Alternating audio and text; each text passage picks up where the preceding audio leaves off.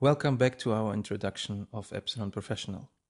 In the fourth tutorial, I would like to introduce control elements which enable us to meet certain boundary conditions by controlling parameters within our cycle.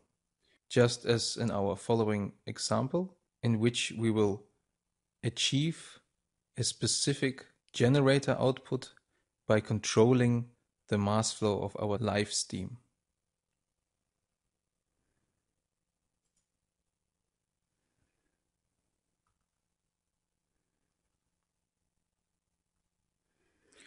We will use the controller with the external set value, component 39, in order to achieve this. This component has only two connections. The yellow line indicates the actual value, which is being compared to the reference value,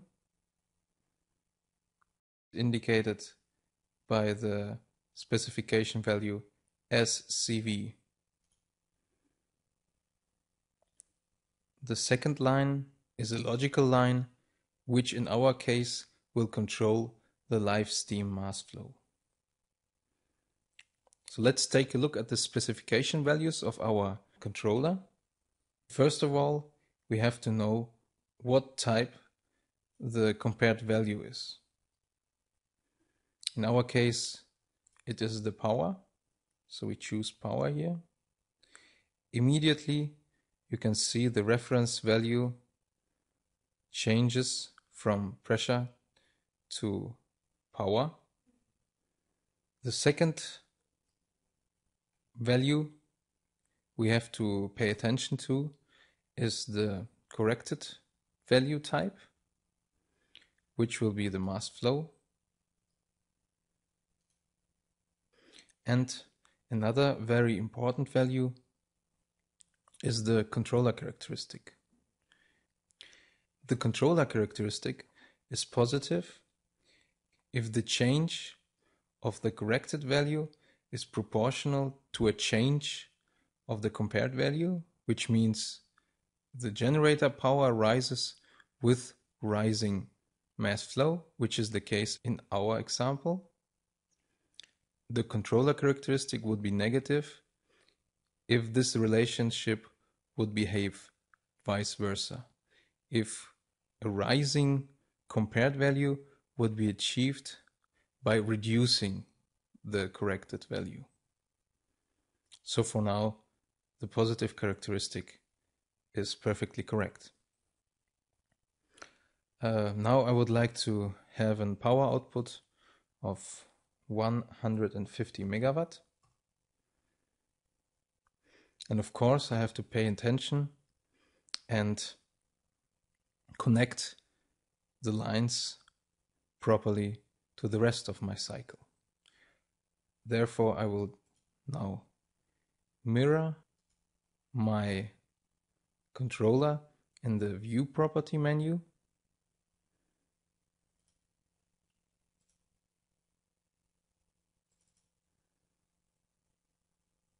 And connect the actual value line with the generator output line and the correction line with my live steam line. I will simulate the cycle,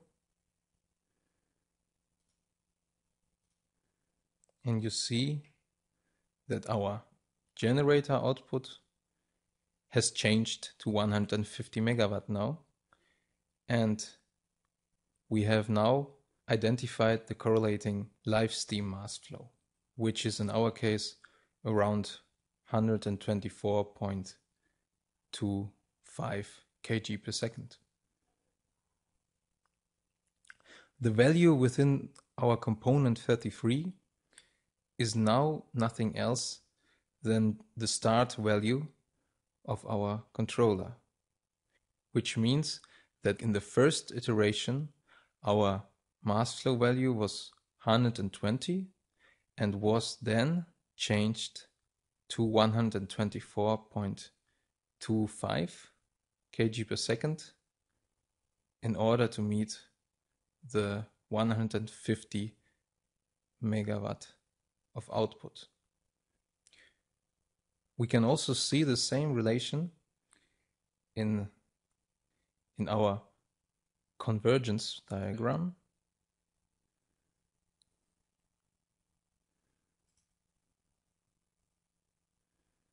This is the overall convergence of our cycle,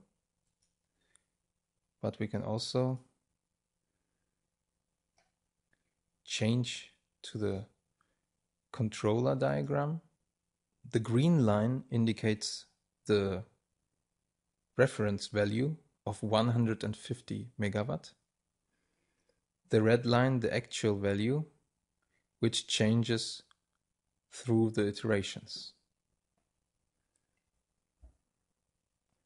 The black line is the mass flow, which is controlled by the controller component.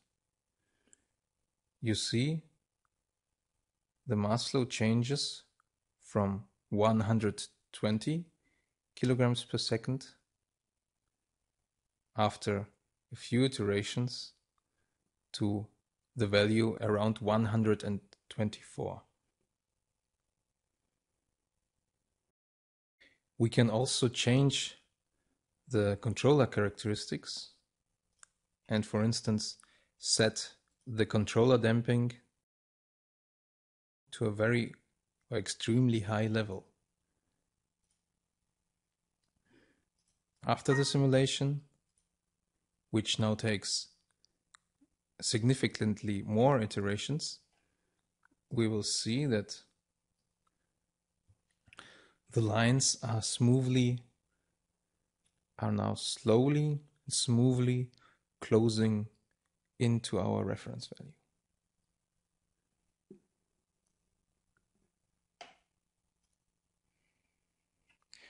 Controller damping can be useful in the case of an unstable cycle. In this actual case, we don't have any convergence problems, so we can deactivate the controller damping. Another very important specification value is the fact value,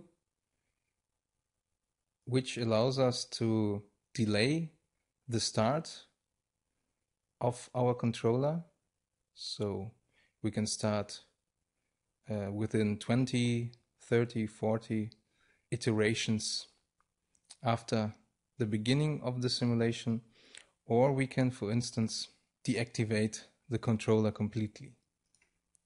We should also pay attention to the source of our start value, which can be defined with the specification value FL2 start,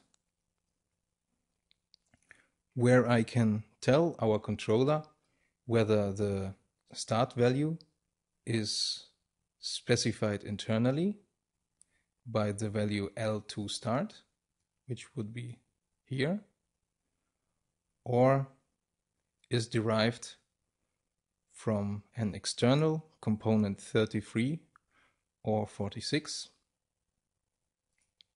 which is the case right now, as our controller is taking its start value from this component 33.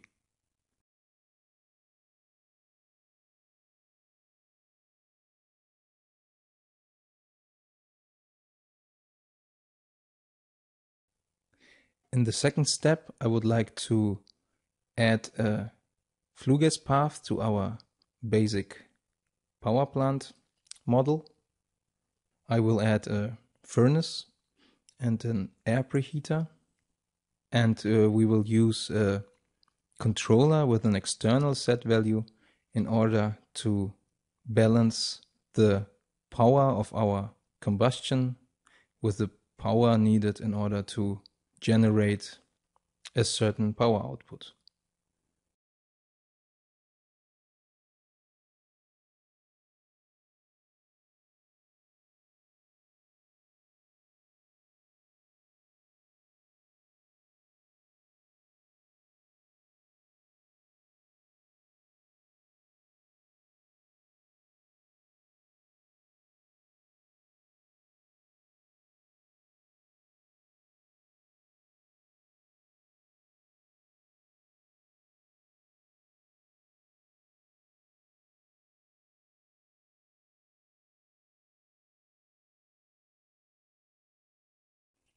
I will use the controller component number 12, which includes an external reference value.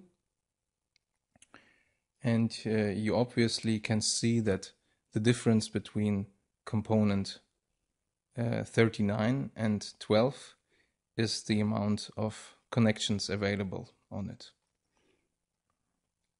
Let's take a look at the connections. We see that connection point 1 is our reference value, which was incorporated inside the component in component 31. We have the actual value here and the correction or corrected attribute.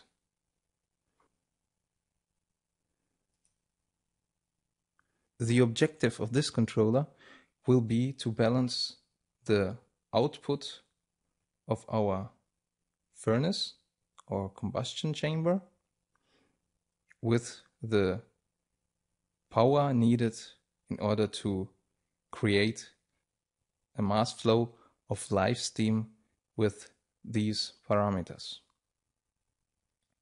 So obviously the power input of our steam generator component will be our reference value.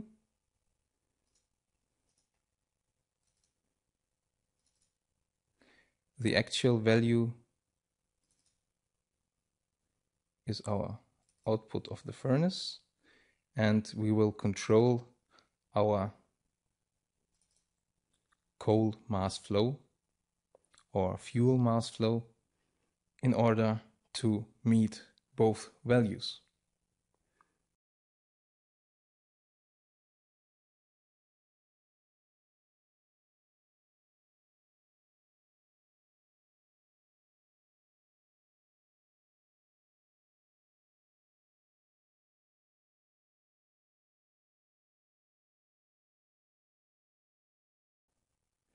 I have to parameterize the controller properly based on what I said just before. We will change the mass flow, and of course our controller characteristic is positive because the more fuel I put into my combustion, the more energy I will get out.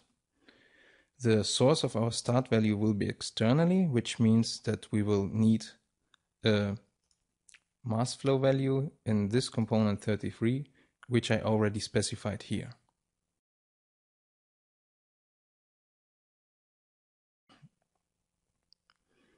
Let's try to start a simulation.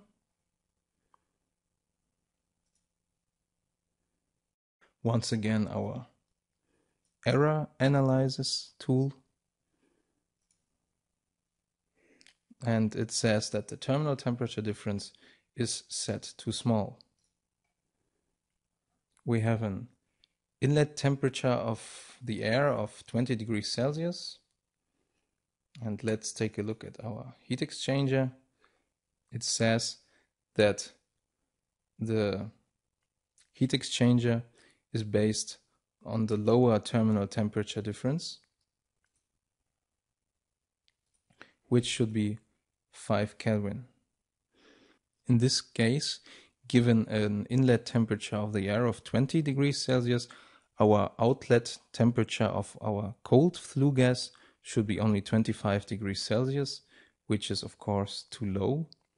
And the easiest will be to change the specification in order to use an upper terminal temperature difference, and we will set it to around 50 Kelvin.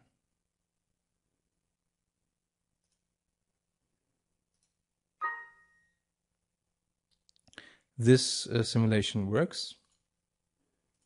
Let's take a look at our air preheater again.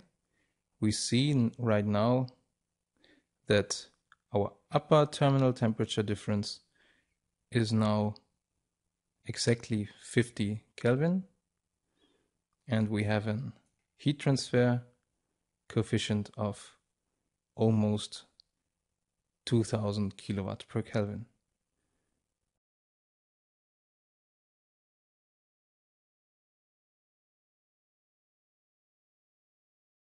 We can also see that our power output of the combustion chamber meets exactly the needed power for our steam generator, and we have determined a mass flow of fuel of 12.9 kg per second. The mass flow of air is around 178 kg per second right now. This value is derived from the lambda of our combustion chamber component, which indicates the ratio between the actual air and the air needed for stoichiometric combustion.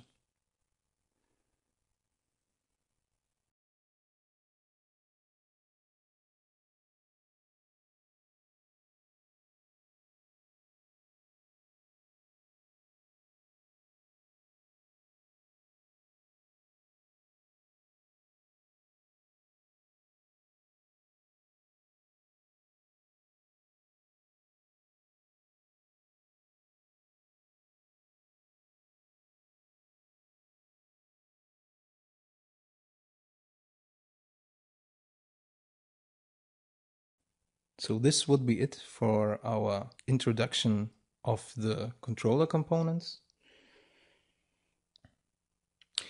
In regard to the controllers, we should always keep in mind that we have to know what is the type of compared value, or I could also say what is the type of our reference value. We should always know what the corrected value is, the controller characteristic, whether the compared and the corrected value behave proportional to each other, and of course the source of our start value, whether it is internal or external. In the next lesson, our subject will be the difference between design and off-design calculation.